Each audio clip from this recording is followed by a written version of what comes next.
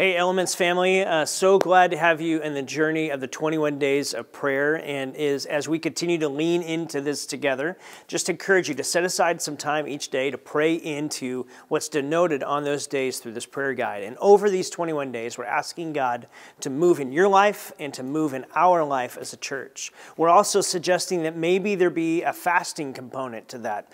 And so there's 3 days that are kind of noted out to say this might be the day to do that. Fasting is simply saying I'm going to give up something in order to put my focus more intentionally on prayer that day. So maybe it's fasting from a meal. Maybe it's fasting from social media that day. Maybe it's fasting from soda or something else that you want to give up on behalf of saying, God, I'm going to put my attention on you. So as you're a part of this journey and as we're all leaning in the same direction, praying throughout this 21 days of prayer, we're asking God to move in your life and to bless you and encourage you, as well as move in the life of our church together. So thanks for being a part of this 21 days of prayer.